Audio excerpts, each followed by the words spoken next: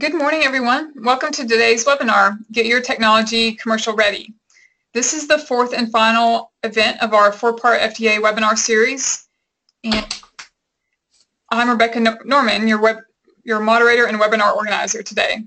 I work at the Arkansas Small Business and Technology Development Center as Innovation Consultant. We are taxpayer funded to provide consulting, training, and market research services for clients statewide.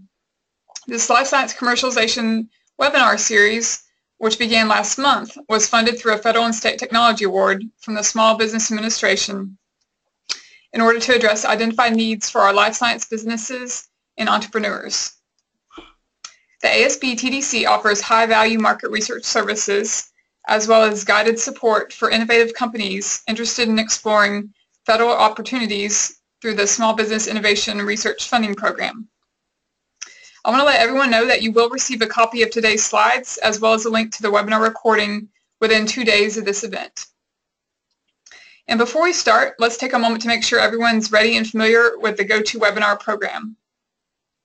You should notice that you have a control panel on the right side of your screen. You can minimize this panel by clicking on the red arrow button in the upper corner and expand the panel by clicking on that same button. And we do encourage you to submit questions throughout today's presentation. You'll do this using the question pane, which is located near the bottom of your control panel. Once you open that up, you can just type in your question and hit send, and I'll receive that. We'll hold on to the questions till the end of this event, when we'll have 30 minutes for a Q&A session. So with that, let's go ahead and get started. Today's panelist is Jeff Skiba. Jeff has over 28 years of experience leading medical device development and commercialization of first-to-market concepts.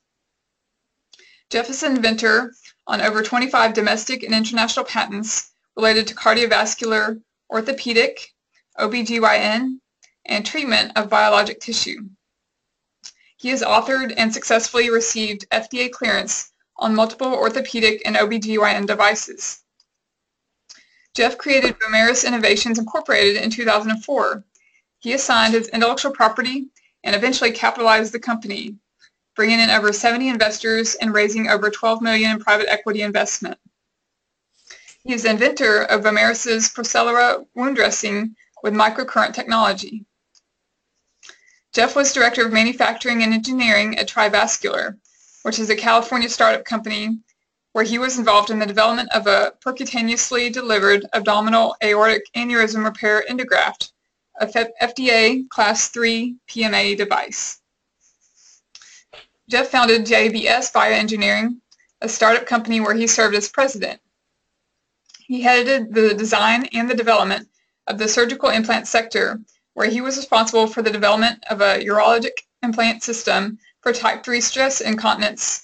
This was funded by a grant from the Office of Chief Scientist in Israel and developed within an Israeli medical device firm. That device was granted FDA clearance as well as 2 patents. Jeff developed a unique system for eye medication delivery. He served as Vice President of Manufacturing and Engineering at Orthopedic Biosystems Incorporated. At this startup company, he directed the formation of the Research and Development Department, inventory management, regulatory submissions, and a world-class quality system approved by the International Organization for Standardization, or ISO, and products stamped with a CE mark for orthopedic deep tissue implants and instrumentation.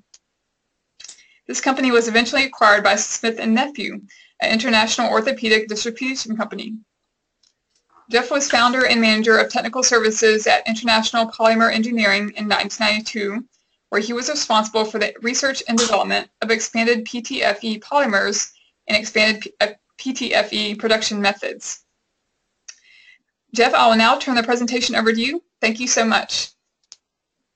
Well, thank you, and I appreciate everyone attending and listening to this last webinar. It's more of a summary as well as additional information, and what we were reviewing.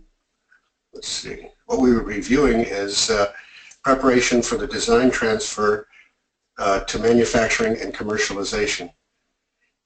Preparing to commercialize the product is really a critical phase in the in the process that started with somebody's idea. And in the first session we talked about ideation and how products are conceived of and how they move through a design process which under the regulations of the FDA must be very well documented. And in addition, from a business standpoint, you need to protect your product. So and part of this presentation will be on how to protect yourself and protect your company. And one of the ways that that's going to be done is through intellectual property, patents, trademarks, proprietary information. This is stuff that you just want to, these are called trade secrets. We're going to talk a little bit more about the need for additional funding, which unfortunately that is what goes on in small businesses. However, how you get that funding and when you take the funding is important.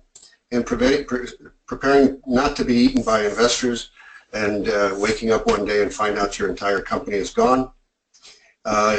Developing a functional business plan, knowing your market size, establishing a board of advisors early, and these are very specific advisors. This just isn't a group of doctors. It's not a group of business guys. You try to spread that out over your needs, and so a needs analysis early on of what you need. If it's quality assurance, regulatory affairs, if it's a business guy, somebody with good business acumen.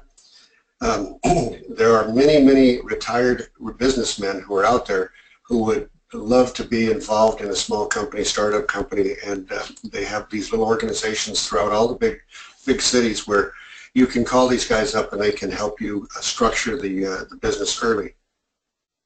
Distribution, at this point, because we are preparing to commercialize, getting someone in who understands how to distribute the products that you're looking at. Finance, how to take it to the next level to where when you're bringing in additional cash, you're not killed on that. Insurance is another big aspect of preparing to commercialize. Is you need to have insurances in place before you launch your product, mainly because of your product liability. If it is a medical device, you need to have product liability in the event you're sued. You need to have business interruption insurance in case somebody leaves or causes an issue, or heaven forbid somebody passes away. Directors and officers, the D&O insurance and the E&O, errors and omissions insurance, those are important, especially if you've brought in investors, because these investors have the right as shareholders to sue you at any time, and this insurance will protect you personally by providing the funds necessary to hire attorneys.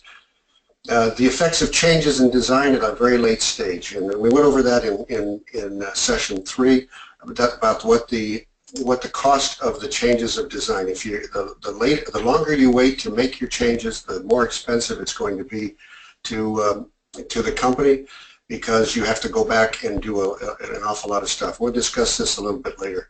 And whether or not this change would require a refiling with the FDA, that may turn the clock back for you. So you have to really understand if your product is going to change, what effect does that have on the FDA?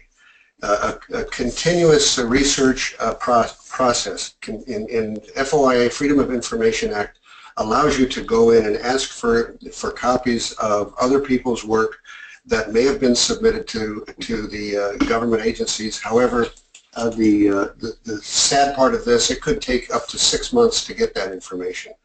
If it's already been issued and redacted, you could probably see it in a couple of months. But it does take a while, so you have to put that into your timeline if it's important that you pull that research into your process. That's why in the very first webinar we were talking about pulling in the research and having that available early on. That's competition as well as papers and research and any meta-analyses that may have been done that apply to your product. Focus on adding value as quickly as possible, and we're going to go into that as to why that's important. The more value you can add, the more you can ask for your percentages if you're selling percentages in the company. it's like a pie. You want your pie to be as big as possible. If somebody takes a small slice, it's not as bad as if it's a small pie and they take the whole thing. The ultimate goal in all of this is product acceptance in a limited market, and then of course increasing your sales.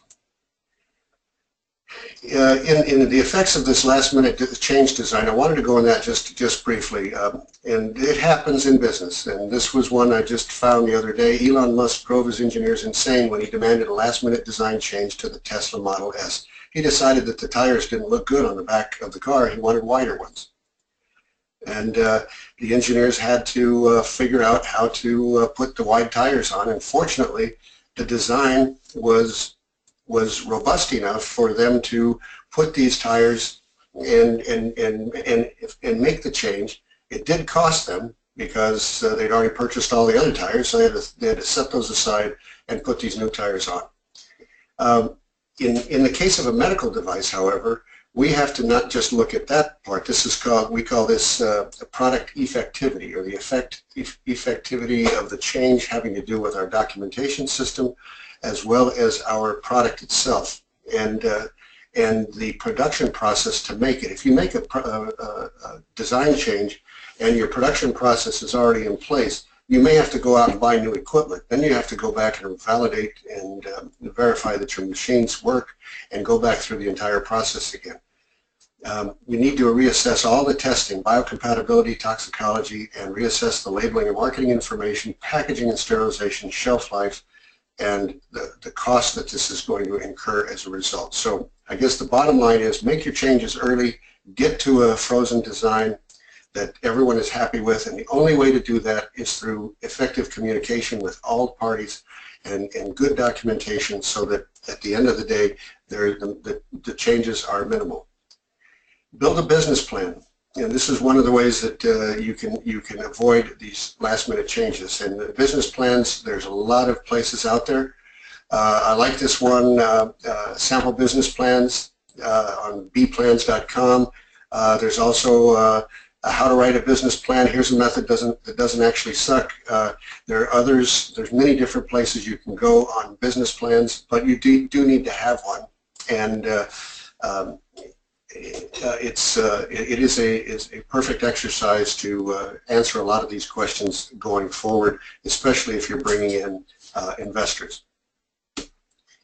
Have a reimbursement strategy. This is probably one of the places where a lot of people in medical devices, at least, don't understand the process as well as they should. Reimbursement in medical devices is a difficult thing to achieve, and about 80% of the devices that are out there do not have reimbursement. In our industry, in the medical device industry, all of our reimbursement seems to go through Medicare and under the CMS, Centralized Medical System. And once Medicare has reviewed the product, they assign that a HCPCS code, and as opposed to a CPT code. And the HCPCS code is a unique identifier for the product. Now, how do you get those? Well, you have to submit your product. You have to submit your application to the CMS, and they are going to look at your product based upon your FDA classification. So this is where the FDA strategy has to work with the reimbursement strategy. If you're going to file a 510K, the 510K will give you a classification code based upon your predicate device, something that you're comparing your device to. If you're filing a de novo or a PMA, you will be creating a new classification code, and you can negotiate then with Medicare for that reimbursement amount. Now, this is an entirely different discussion, and there are people out there who specialize in these reimbursement strategies and getting it through the CMS. However, if you do go down the 510K route, be aware that if there's something out there, let's say your predicate is a very simple device that has very low reimbursement, when you get that code, that's the most that you can ask for it. So it's going to have an impact on your ability to price your product. And if your price is too high, then somebody has to pay the difference. That's either the patient or the doctor. If you're under a CPT code, that's a little bit different. That CPT code is a procedural code, and so you're covered underneath the blanket of the procedure. And if I'll give you an example, if the procedure is a $5,000 procedure, and the surgeon, that's the max, it's a capped procedure, if the surgeon gets $5,000 for that, he can get reimbursed for that, then the rest of the procedure has to be covered either by the patient, which is what you see on your bills when they come back and they say this is what was covered by your insurance, and here's your deductible, and here's the other part which is not covered by insurance. And that is a strategy, and that is possible to do that. So it's just a matter of being aware and having your people, your marketing and sales people, be aware of where that strategy is. Go on to some of these excuse me, some of these websites, and you will see, and medical device websites, you will see sections where they steer you through how you get reimbursed, because that is a major question in the sales process, and it's probably one of the first questions. How do I get reimbursed? And if you're talking to a physician on your device, their question will be, how do I make money in this? If I use your product, can I make money? I wanted to go through the coding, coverage, and payment. This is very important to understand in the reimbursement process. Coding is what it can be used for. Coverage is what procedure can it be used in, and payment is whether or not excuse me, is whether or not the insurance company will pay in full or partial. And most insurance companies, if not all of them, look back to Medicare for their reimbursement code to see if they've reimbursed it. That doesn't mean that the insurance company is going to pay for it. It doesn't mean that they cover. So if it's coded as an orthopedic device and it's only for knee surgeries, it's not for shoulder surgeries, then it's not covered for that, even though it could be used there. It's not, the insurance companies don't cover it. It could be covered, it could cover shoulders, but the insurance companies don't pay for it. So that is definitely a strategy that needs to be paid attention to. So I gave you a couple of links down below, planning for successful medical device reimbursement and top tips in medical reimbursement. So after you've done all this and you just found out that your reimbursement strategy and your business plan is costing you more money, you go back to the bank and you find out you're really low on funds, and so now you have to come out and get more funds to do all this. If you've made some changes that require more testing, you're going to need more funds. So the question is, what's your company now worth? What's the value of your contribution? What's the value of your patents? What's the value of the FDA strategy? What's the value of the production and all the things that you've put into this at this point? Minus the sales, because sales may not be there yet. As a matter of fact, they're probably not here yet, because I'm assuming at this point in the process you have not received FDA clearance or approval for your device, and you're going to need to still be in the pre-sales mode. So there are many approaches for valuing companies. One is value added. That's all the pieces to the puzzle that you need to have present. That's the foundation of your company, the quality assurance, the quality plan, the way that your documentations are set up, your intellectual property, any studies that you've done that have been positive. Another way is to do the market approach. It's $1 billion market, and there are people in that market, and so you're going to go into either a crowded market or a very open market. There's an income approach where you're actually looking at how much you're bringing in. and our potential for bringing in, and a cost approach. So that you're going to be able to save people money. And that's going to be done through several different ways.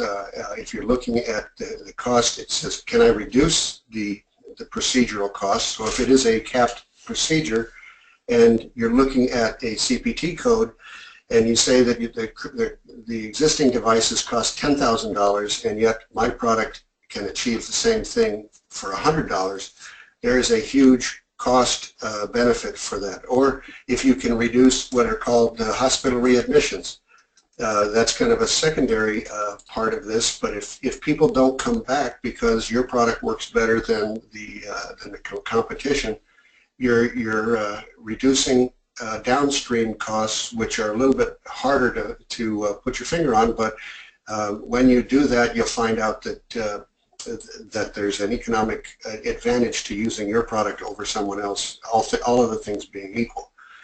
Keep in mind that value divided by the number of issued shares, these are the cost per share. You can do this with percentages also. So if any of you watch the Shark Tank, you always see that one of the first things they ask, the first things that they say is, I'm asking for $1 million for 10% of my company. That's a $10 million valuation, and the first question they always ask is, how did you get that $10 million? So we'll go into that just in the next couple of slides. How to increase early phase valuation. Have a good regulatory strategy. Is it a listed product, which is class 1, which is under general controls, or a clearance product, class 2, that's general controls plus special controls, and approvals, FDA approval class 3, that's your PMA devices, and this is pre-market approval, which requires a much more robust interaction with the FDA. The class 2 devices are pretty standard. They're about, I believe it's over 40% of them that are issued today are class 2s. Most of them are class 1s, and a smaller percentage is the class 3. By way of approval times, the class 2s will cost you between 60 and 90 days from the time that you file. There is a requirement that you have a predicate device, that you have somebody else's product you can compare yours to, as opposed to the approval of class 3, which is you're kind of out there all by yourself, and the FDA is seeing this for the first time through an FDA compliance officer who has become kind of your counselor at the FDA to help you design these studies and get these products approved. The other way for increasing early phase valuation is to push your quality system so that you are starting off with a good quality management philosophy, and this has been, over the last 30 years, has become an essential part of a process, because a bad product out in the market can kill your company, even though it's doing very well. One bad experience will, especially in this digital age, it'll go into social media, and all of a sudden you're going to have to be looking at either rebranding your company or starting over. You want to have quality throughout. By throughout, I mean documentation, policies, procedures, records, the entire package that we've been talking about. And so the 4 webinars worth of links and discussion on the documentation system and what needs to be inside of that documentation package. The design controls is one of them, based on risk. Everything today in the FDA is based on risk. Risk analyses it goes into every aspect of your product and company, and there's risk to the patient, there's risk to the product, there's risk to production, and there's risk to your capital. The design has to get to a point where you transfer it to production, and it's called a manufacturing handoff, where the design engineers of the design group, whether they're the same guys that just change hats or whether it's another group within your organization, at some point you need to transfer this to production. And if there's still a lot to do, usually your production guys kind of resist that, because they know that they're going to have to go in and make changes. And again, changes are expensive. Getting into a working prototype that represents your final design. You need to have those.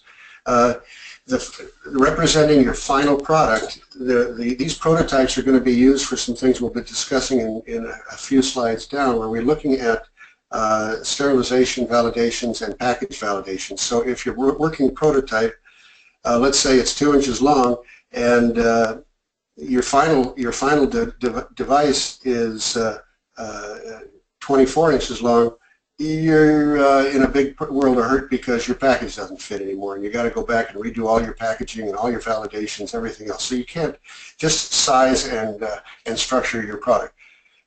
No last-minute changes. You know, that's it's hard to hold to that, because if you have if you're looking out for your intellectual property and you're constantly going after or keeping a review, and somebody walks in at the 11th hour and they say, hey guys, we can't go down this road and design it like that because there's a patent on it, and they're not willing to cross-license, and so you have to go back and change your design, that really hurts, but it happens. And so the best you can do is get your diligence done early so that you can minimize these last-minute changes. And then the next one is to create a production plan, how you're going to manufacture this. And this is all, remember, this is all occurring before the handoff to production and sales. This is preparing to commercialize, is to come up with a plan. How are you going to build it? Is it going to be a cell-based manufacturing concept? Will it be scalable? And the reason I put these two in is because these are keywords that investors like to hear. If it's going to take a very special manufacturing process, and the size of your clean room is going to have to be the size of a football field, they kind of shy away from those, because with complexity comes a lot of risk. So you keep it simple, and in a cell-based manufacturing means that you can do this in a small space. Let's say a 10 by 10 portable clean room is a whole lot better than having to build a building around it. So in the 10 by 10 portable clean room, you can do an awful lot. And so you set this up under the cell-based lean manufacturing concept that you can scale up when the sales demand it. You can scale it up, and then you can go to the bigger building, or you can increase the number of cells. The most valuable asset of the company at this point is your stock, or is your equity in the company. So I like this, what's in your wallet? In a startup company, probably not much, because you probably put all your money into the company. And speaking from experience, on several occasions, I've done eight startups so far, and they all require money, and usually at the beginning, when your value is low, you don't want to give away half your company and raise $100,000. That's not a good strategy. So you try to fund it. It's called seed funding, angel funding, or just bootstrapping, and get the value up before you start to look for money outside in the private equity market. Now, equity financing, if you do have to go down that road, and assuming that you're at the point to where you're going to raise cash, there are many different ways to do that, and you need to understand the different tools that you have at your disposal. One is, this is called safe financing, and this one is relatively new. It's under the Y Combinator. This is a method for preserving as much equity for the founders as you can. It is founder-friendly, as opposed to, say, the convertible note, which is a little less founder-friendly. Bridge financing, again, even less founder-friendly. Bank loans, you're going to pay interest on, if you can get them, if they'll even loan it to you. Selling common stock is years ago, that's the way I did it. I sold common stock in the beginning, and raised my first $2 million that way. And my second $2 million went as a common stock sale as well, and then we got into a preferred stock, and the preferred stock carries with it certain preferences. And what happens as you start to sell pieces of your company, if you don't have a good plan to get to profitability, and you run out of cash, then all of a sudden the cost of your the cost to you personally for selling that stock is very, very costly. That's why I say it's the most valuable asset you have. So don't get in a hurry to give away your company. How investors lose. Loss of control.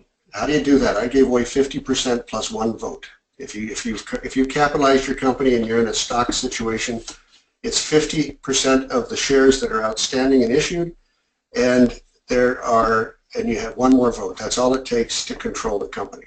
Well, that may not be a big deal if you have friendly investors, but at the end of the day, they are going to be controlling something that is probably not anything anybody is worried about, and that's the capitalization table. When you have control of the company, you have the ability to change the capitalization table. So if I want to increase, let me go back to the part that's probably of most interest. When you capitalize your company, let's assume that you capitalize your company for 1 million shares of stock. You think the company is worth $1 million. You put out 1 million shares, so you can very easily do that math. It's $1 per share. Okay, so you put out 1 million shares of stock and you sold all of it for $1 million. You have 0% left for you. You've given it all away. So you don't do that. You give up 500,000 shares and you sell it for $500,000. You put the money in the bank. You now have capital to proceed forward to a different phase in the company. However, you've given up 50% of your company. All of this is referred to as capital stock. Now you have issued stock and you have authorized stock. You can authorize 10 million shares of stock to be issued, but you've only actually issued 1 million shares, and that would be 500,000 to your investor and 500,000 to yourself. You have 9 million shares of stock left that you've authorized. When you had control of the company, you authorized that 900,000 shares, 9 million shares of stock you authorized for future issuance. Now that's where control of the company becomes critical, because when you had control of the company, you could change that. When you give up that 50% plus one vote, they can change it. And so they look at the cap table and they say, we don't want to authorize 10 million shares, we want to authorize 100 million shares. And now all of a sudden, the tables have turned on you, and the value of your stock has just gone, has been diluted, or has potential for dilution of 10x. So is that something you want to do? But it's very common that this is what they will do by selling more of the company. They may be the investors who will buy it for themselves, and instead of 50% plus one vote, they now own 60%, 70%. When they have that much control in the company, your value, your equity is going down, theirs is going up, and they have complete control of your company. And so what I'm saying is, how investors lose is not wanting to give up some equity. You got to give up some, but don't give it all away, and don't give up much. That's why it's so important to build that value so quickly. And the other is read the contract, and read it real carefully, line by line.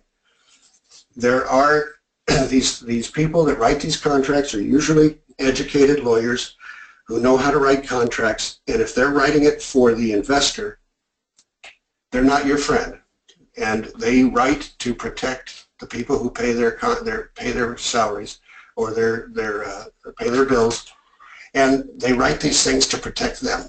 So if you think that the contracts are written to protect you, read it twice and look for areas that can be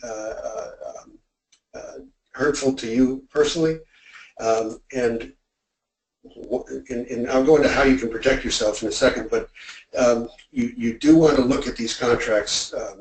Personal experience where I did not have the ability to read contracts that had a direct effect on me because I wasn't a majority shareholder in the company, cost me dearly. And so you look at the cap table, you look and see where you're at and where you can increase these valuations. This is all building up. This has nothing to do with your product. Hopefully your product is strong enough to where it can support building value early.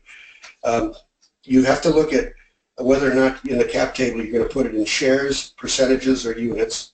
And once you start to sell this stock, you actually put yourself under the Securities and Exchange Commission, which means that you have to register your company. And in that, it's going to say who really owns the company and what leverage can you build into that deal. You're going to go back to your product at some point and say, I'm ready to go to marketing.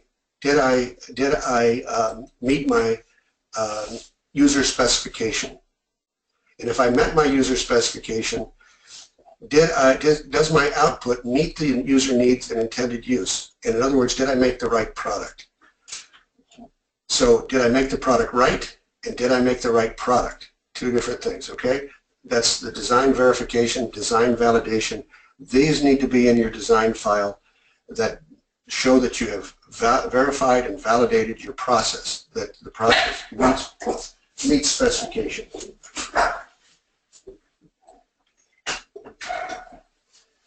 Okay, sorry for the little dogs. Protecting your product. Intellectual property is not enough. Sometimes if you get into a problem with intellectual property, you're going to have to do some licensing because maybe you're not free to operate. Maybe your product infringes a little bit or all on somebody else's stuff. What you want to do and I put down in parentheses your project, because at this point, hopefully, the project is still yours. Licensing rights, return of the license for failure to perform. As you look at these contracts, and you're going to look at these licensing agreements, and at some point, you're going to be required to license the product to the company. If you've built your own company, you're going to license it to that company. And before investors will invest, they want to make sure that the licensing rights have been properly transferred. However, there are ways to protect yourself at this phase without affecting the investors. The way you do that is you create clauses inside your licensing agreement that says that if for whatever reason this device has been shelved, the licensee decides that that they're not going to push your product, the sales are lagging, you get it back, and that's important. I mean, if you can get your project back, you can go and market it again. You want to keep that in mind, because most of these license agreement, and I've signed many of them, say for valuable consideration. And I say, well, what's the valuable consideration? Well, it's $1. I say, you're kidding me. I don't even get a plaque for my patent, but for $1, I have given up the rights. So I have, I know the moderator said that we had 25 patents issued. It's actually well over 35 patents, because I have a lot in the patent cooperation treaty and international patents. But none of mine did I put this in. And I wish I had, because they're making other people money, and I have no rights back to the patent. You've pretty much given your life away on those patents. That's you have no recourse. So keep that in mind. The timing of your publications, if you publish too soon, the information is out there, and it's old information, etc. So keep that also in mind, that you want to time your publication. You want to be able to say enough to be published. Say enough to get funded. Say nothing to preserve intellectual property. And that's the tough part, because your lawyers will say, don't say anything about your product because maybe you haven't got your patents issued yet. But if you're going to raise money, you've got to say something about your product. So you have to say enough to get funded, but try not to go too deep and try not to get yourself into a legal dilemma, because in today's world, under intellectual property, you have, going down to this one, it's first to file versus first to conceive. That changed a couple of years ago at the Patent Office, where we could use our lab books to prove conception.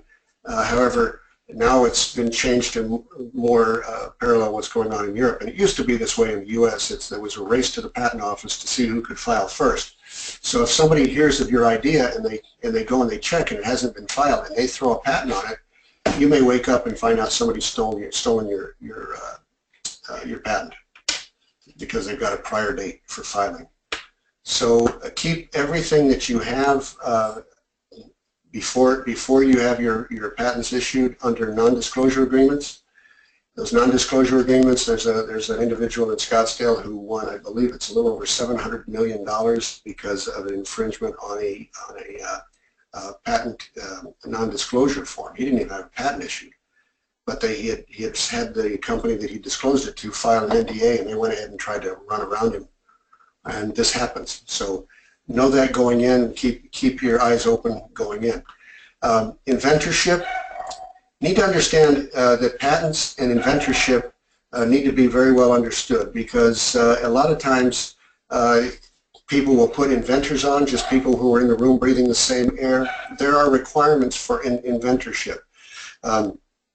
In every patent needs to have at least one claim, and one independent claim to be a patent.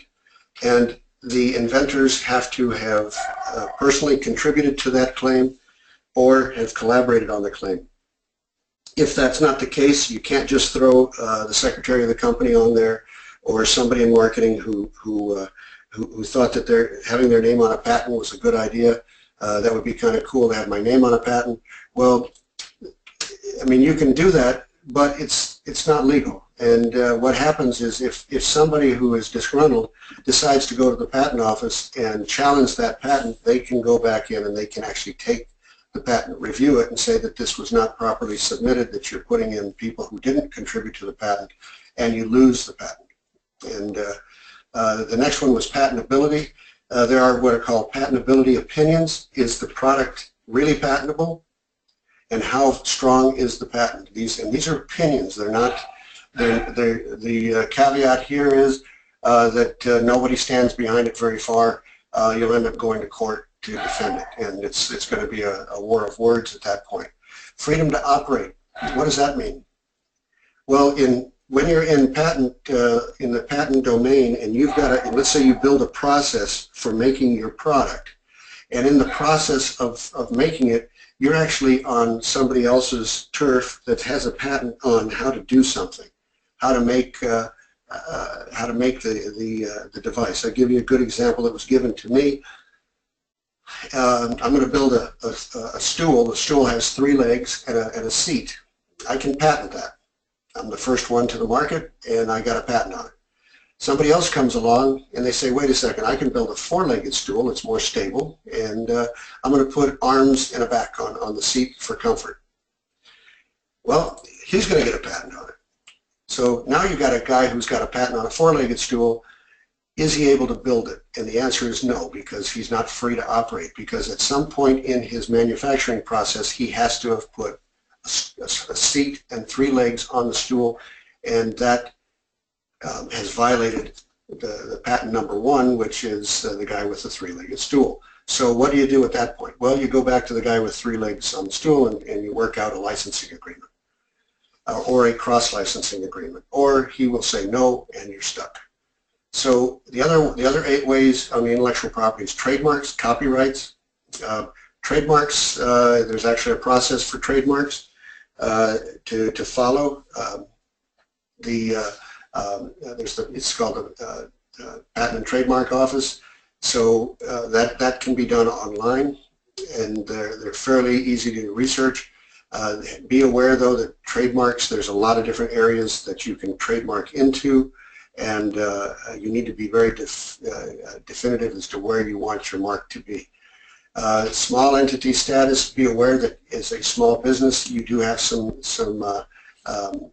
advantages as to what the cost may be in a lot of this stuff, so look into small entity status to find out whether your company qualifies. Provisional patents, a lot of people say, oh yeah, they ask if you've got a patent filed on it. Yeah, I've got a provisional patent pending. Wait a second, that's not the right words to use, because provisional patents aren't pending. You have to file a patent. A provisional patent is like a placeholder. It holds your place in line and shows that you were at the patent office first, and you are limited as to what you can say in your final patent. It has to, you can't add additional art into your final patent. Your provisional patent pretty much has to have what you're going to patent in there, but it gives you 1 year to get your actual patent written. Again, this country is turned to first to file. You need to be well documented, use your lab books and good documentation, and understand the concept of licensing and cross-licensing, not just for yourself, but also if you have to do that to get your product off the ground. I put in a bunch of links here. This is to do a patent landscape search. So if you are in doing this, and this is, I put this in this portion of the webinar because you're going to be doing this the entire time you're developing the product. Is you want to keep somebody working on what's really out there. Now you can do that yourself under these different portals and these landscape searches. Google has one now that allows you to go in and do actually it's constantly searching for you. But there's also how to do it. Here's at the bottom here. It's a patent search tutorial, how to search online. And there are companies who actually do this. Down at the bottom is a company called NERAC, Planet Patent, National Patent Services, and Google Advanced Patent Search. So you can set this up to where they're looking for keywords. Now it's all based upon how well you can define those keywords. So if you already have a patent application with claims, filing the PCT will cost approximately $3,500. That's a patent cooperation treaty, which is a European patent. To file in the U.S., it's considerably less than that. I believe it's about $400 right now. And that's only in the European area, this is only a filing fee. Once you file your your patent in Europe, there are more fees for every named country on the patent, and it could be somewhere in the neighborhood of $80,000 to $100,000 worth of fees once they get into the examination phase. So every country is going to have its own fee. So I put in a slide here, and you can read this at your convenience. But the idea of freedom to operate, patentability, as well as freedom to operate. Excuse me just a second. It's the freedom to operate is important, as well as the patentability, to understanding what this is, and these are services that your patent attorney will be very familiar with. But be aware that freedom to operate opinions can cost $20,000 to $30,000 and more. So I give you a nice link down here, this IPWatchdog.com, difference between patent searches and infringement and clearance. So you do not get much more than what I looked at. I don't see any problems. However, I may not have seen everything. So they do that, add that in the last paragraph. In your preparation for commercialization, you need to understand what your responsibility is under the Code of Federal Regulations, the CFR 820.20, Management Responsibility. And so I cited this here. Each manufacturer shall provide adequate resources, including the assignment of trained personnel for management, performance of work, assessment activities, including internal quality audits, to meet the requirements of this part. Now, in prior webinars, I actually gave you that CFR 820. So if you don't have that or didn't attend the prior one, please go. I think Rebecca will be posting the links to all of these so that you can get these links. But this is under the FDA Act, under the Code of Federal Regulations, and during an FDA audit, this is what they're going to look for. Did you provide adequate resources? And if you do not have adequate resources, they usually close you down until you put those resources in place. Okay, once your quality system and your quality management system is starting to move forward, you've got your documentation being developed, as well as your documentation has defined your different policies under FDA's 820, and you're starting to put this, if you go back to this slide, it says assessment activities. So this is what you want to assess, and this is the first one is corrective and preventive action. Do you have a method for doing that? Is there management review and looking at trend analysis and the proper action was taken? Trend analysis can be something as simple as how many complaints did we have in the last month? Do you have a system set up to do that? Because if you launch before you have the system, you're not going to be able to monitor this. So once you launch your product and you start to see sales coming in, you may or may not have complaints. How do you handle those? How do you review those? So that's done under the management review meeting. That management review umbrella is very large because it also, in the one on production that we talked about, the management review is actually looking at production rejects, production issues, yields, and in other areas to see if our production process is properly validated and verified. Quarantine, what do we do with quarantine? What are our trends? And the bottom one was kind of the first, don't get carried away and put so much burden on your system that it's going to be impossible for you to administrate a quality system. What you want to do is keep the burden low as wherever possible. So you don't need, places where you don't need to have policies and procedures in place. I worked for a company years ago where we had a procedure on how to rent a car, how to rent a hotel room, how to get a cab. You don't need to do that. That's too much. All this stuff is supposed to be at the minimum. It has to do with the quality, anything that has to do with the quality of your product. Well, one of the big things that has to do with your quality of your product is your package, because your product is not just what you're putting in the package, it is the package as well. It's everything that's in that box, including the box. So if you have labeling, if you have package lidding, why is that important? The package protects the product and its sterility to the final point of use. So that's the requirement. It has to do that. Is it breathable? Does light matter? Does it bother it? Can I get contamination through it? Labeling ink. I had a product when I was in cardiovascular that was 5,000 units had to be recalled because the label ink, the stuff we printed the label with, reacted with the ethylene oxide during sterilization and created a toxic substance. Well, all of a sudden now the question is, can it get through my Tyvek pouch? And if the answer is well, maybe, well, that's going to contaminate my product. What if it gets on the hands of the nurse who's handling it with her gloves? Well, now you got another issue. So you have to look at all of these things and saying that my pouch, my package, my labeling, my product inside, how they are stored, all of this matters because it's all part of the big picture. The seal that you use to seal your product requires validations. That's under ISO 11607. There's a bunch of these that will be given later as far as the ISO, but you need to understand what your responsibility is. You also need to consider the disposal of the used package. How, if you're ecologically friendly, these should be biodegradable without affecting the environment. And there are those packages out there. Packaging and sterilization is one of the ones that can hit people in the back of the head because you got the product, you put it in a pouch, you say, okay, this is good, all we have to do now is sterilize it. No, that's not true. You can sterilize it, but you need to make sure that the sterilization worked. Okay, you have to make sure that the process didn't affect the product, the adhesives or the ink to label it. You have different options. Steam sterilization, gamma, E-beam, ethylene oxide, and plasma.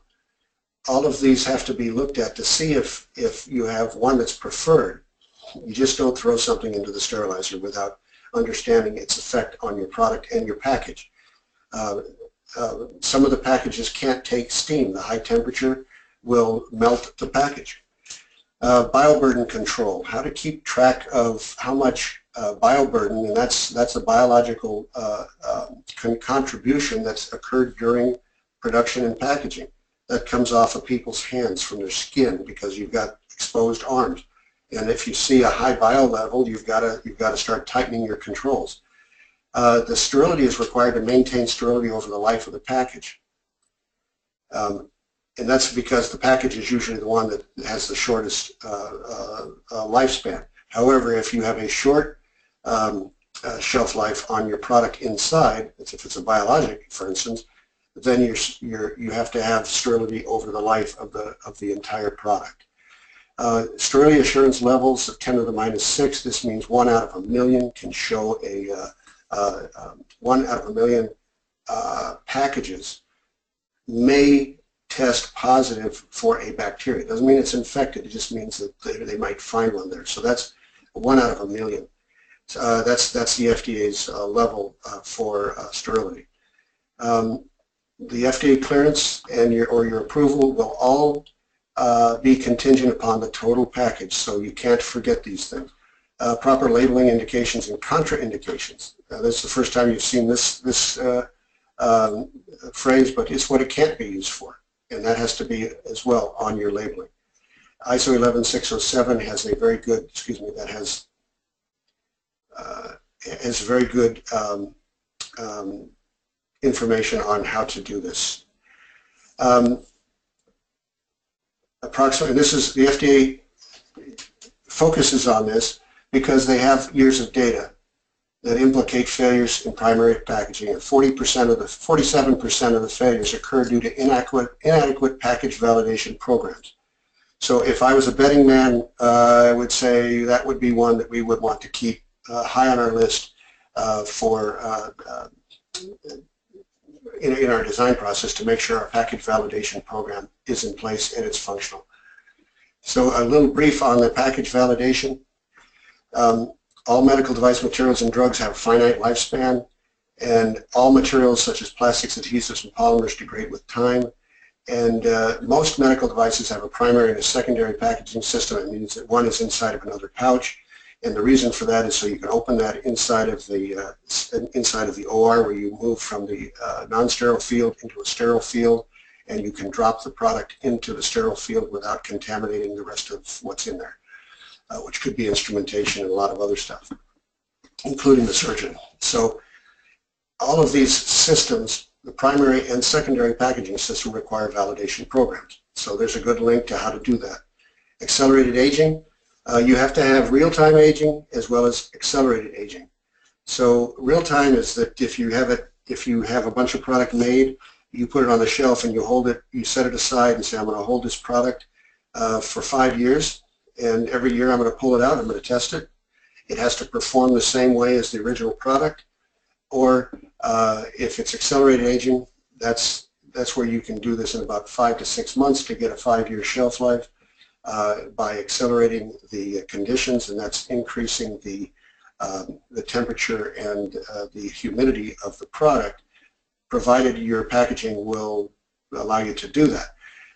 Your requirement is that you do both. You have to do accelerated aging as well as real-time aging. So you're looking at Arrhenius' equation. For every 10% increase in temperature doubles the rate of chemical reaction, and you look at test temperature, ambient temperature, reaction rate factor, real-time equivalent.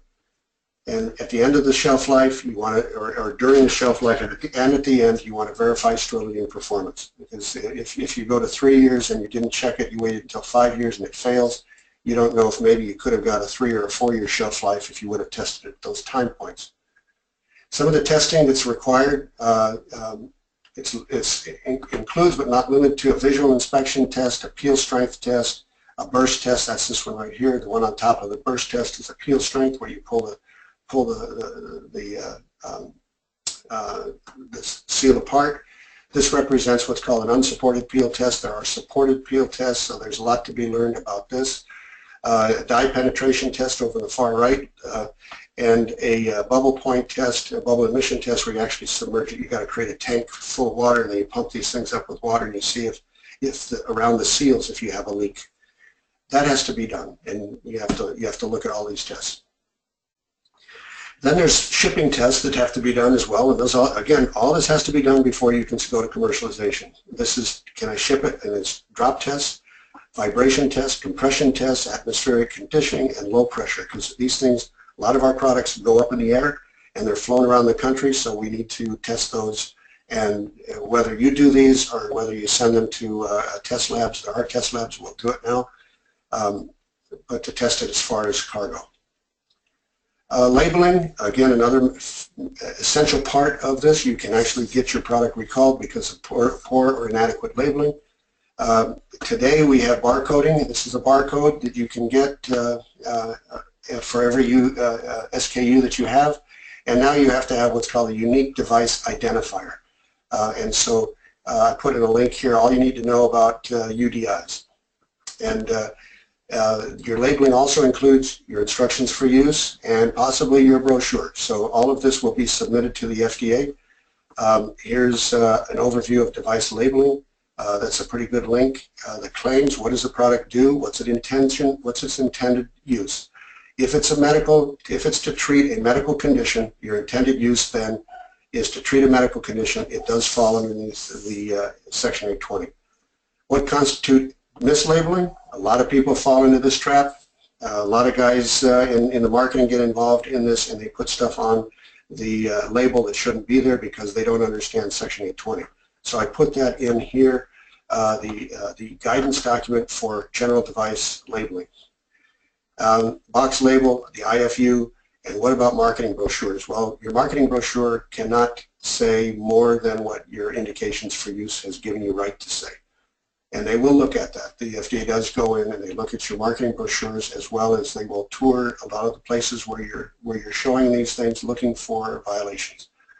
Shelf life, I just wanted to, I've got to speed up a little bit because I'm running out of time. And by the way, this is a huge endeavor when you're trying to bring a medical device to market, because as you can see, it's taken four webinars, and we're not even, we're just barely scratching the surface on this. But here's some information. It has to be real-time and accelerated. It must be on the product itself, and it must be on the label. You have to put this back on this label. If you look here at the label, it says single use, sterile, and expiration date right here in the upper right. There's an expiration date. That's when it expires, and that doesn't mean that the product is bad at that point. It just means that you're not going to warranty the product beyond that because you don't have any data under the shelf life that takes you out to this. So if your shelf life took it to 3 years, but you know your product lasts for 5 years, you still can't say it will last for 5 years until you get to the 5-year point where you can actually prove it. So probably the best example of good shelf life is Twinkies. So who would have guessed our product might have a longer shelf life than our company, because Twinkies went out of business there just recently. I think they're just now coming back. You need to test shelf life in extreme conditions, dry, wet, and cold. This is for your real-time aging. And you have to redo the performance testing. Verification and validation. Design validation, what really happens near the end of the design, or the redesign of a medical product. It answers the question, does the design solution actually perform and function as I intended it to, and does it meet my user needs? We discussed that just briefly earlier, but this is a little bit more detailed. Design verification provides the theoretical assurance that the design is appropriate in regards to your defined design input requirements. Validation provides evidence beyond the theoretical that the device you designed is truly safe and effective within the context of the same design input requirements. Now, what does all this mean? Because we've gone through a lot of stuff. Look at the bottom. This is what you're building, and this is my vision of a corporation, for instance. That your foundation or your clinical studies, your new products, your advisory boards, your scientific research, your website, regulatory patents, and production scalability. These are some of the foundational things that will help build some initial valuation, but what really pushes your valuation up, and again, reference to Shark Tank, how much have you sold? We look at group purchasing organizations, original equipment manufacturers, military, nursing homes, prime vendors, independent distributors as all being part of the distribution potential for our product to push revenue and sales, and that carries your valuation and can continue to grow. You've got a good foundation, and this is the way you get more value for your idea than just an idea that's going to be sold as a product. So you'll see a lot of times this is building a company. This is not just building a product. Remember that there are early adopters, and you're going to be down here for a long time. That this is where you got to make the jump over this little chasm where the early adopters then start to tweet or to use social media to get the early majority into your technology, and they get it adopted. And then hopefully these are the guys at the end of the curve, the late majority and laggards. Those are going to be your last stage, and this is what's going to keep your company moving slowly. These are the ones who will get your company moving fast. No medical device, I put this in because it's important that you always keep this in mind, that no medical device can be legally marketed before you have FDA clearance or approval for Class 2 or Class 3 device. Class 2s are cleared, Class 3s are approved, and no medical device can be legally marketed until you're compliant with the FDA QSRs. So that is really what sets medical devices apart from all other products, whether they're toys or household goods. Registering for the FDA, I'm putting this in because you're going to need this, because before you go to market, you need to register with the FDA. You should have this probably before you file your 510K or your PMA, and it gives you an idea here how to do that. Okay, if there's any questions on that, my email is jeff.skiba@gmail.com, and I can just talk to you over the phone or the email on how to do this and whether or not you need to do this. Working with the FDA, there's a lot of things that they're going to be asking. I put this back in as it's a review slide. So understand the guidance documents, your classification, your need for pre-submission meetings with the FDA, and whether or not you can fast track or whether you can actually put this into a humanitarian use product. Product after sale, once you get into sales and you're starting to do it, the FDA does require a pre-market or post-market surveillance. This is where you look at your product and how well it's being used, and are you seeing any problems, and is your user specification being met. So the post-market surveillance is a collection of processes and activities the FDA uses to monitor safety and efficacy of medical devices once they are on the market. So that is important for you to understand, that even though you've got the FDA clearance or approval on it, you're not done yet. Because this post-market surveillance, this is why they have these UDIs now, the unique device identifier codes, so that you can facilitate this. Startup issues, there's a lot of issues that you're going to see, but do you have a good plan? Is your business plan comprehensive? You're going to be in a starvation. It's feast or famine in startups. Be aware that the stress level in this rivals any final exam you'll ever take in college. Keep your costs down, build value, founder relationships, typical costs of bringing in an investor. You're going to find that there's a lot of people that like to tell you they can raise you the money, but it's going to cost you. So it's going to cost you twice. It's going to cost you for the guy who brings the money in, and it's going to cost you for the guys who actually put that in. So kind of like they call these linkers. And at the very end of the issue is who's actually running the company. And you don't want to be ambiguous there. Make sure that there's somebody steering the boat. Too many hands on the steering wheel and the company doesn't run properly.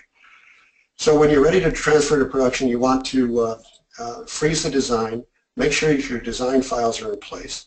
Get your device history files that are ready, because you're going to have to start monitoring everything that was done for each lot that you made. And in an audit situation, one of the first things they go to is show me your device history records. Show me how you built your product. And did you follow your design file? Make sure that you're FDA cleared or approved, and your inventory levels are clear, your reorder points are clear, and your bookkeeping is in place. The legal has reviewed your IP, trademarks, and contracts. And this has to happen. And I would put down also the legal has reviewed your website, if you have a website. Because if you do have trademarks or copyright information, then that's important that they review that to make sure you're not stepping off the cliff. You have to make sure that marketing has a clear direction, that sales and sales collaterals are ready. The sales collaterals are like your brochures and your handouts. It'd be your website also. Insurances are in place, bookkeeping is in place, device tracking is in place, and you shift from an engineering-driven market to a market-driven engineering-driven design to market-driven design, because now your market is going to come back. If there's going to be a version 2.0, the market group comes back and say, hey, everybody likes this, but they would really like to have this added to the kit, or this added to the device, or change this. Maybe they don't all like black, they want to have one in blue. Can you make one in blue? Well, that'll be version 2.0, but it's coming, the user spec is coming from your marketing group. A selection of a product is a dynamic strategy. Developing user needs, feasibility, reimbursement early. Look at the total project. Solving a problem is just the tip of the iceberg. You've got an awful lot of business stuff that's going to have to be covered. And you'll always underestimate your budget, so if you think you know your budget, then double it, and you'll still be short.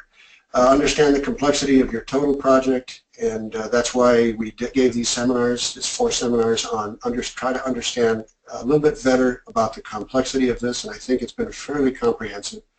Understand that time is money. For every month that you're not selling product, that you're still in the development mode, you're not selling product. You're not making money, you're spending money. Use experienced consultants where you can. Valuation is the key, and a patent is not enough for valuation. You've got to build the foundation of the company. Go with the idea that you're going to sell this for $100 million, but design the process such that if you don't get that guy with the big checkbook on your front door, that you can go ahead and continue to take it through the company building process, and all of your foundation is in place so that it can stand on its own. I brought some links to be aware of. These are fairly new. AHRQ and NICE. These are groups that are have been formed, that are actually reviewing new technology and actually creating a site where they can define standard of care. Now, whether they're going to be successful, we don't know, but it's something to be aware of, because it will affect our companies going forward, especially in medical devices. There's some good links here that you're going to find helpful. Some more how to avoid doom. Medical device execs need to evolve now to avoid doom in the future.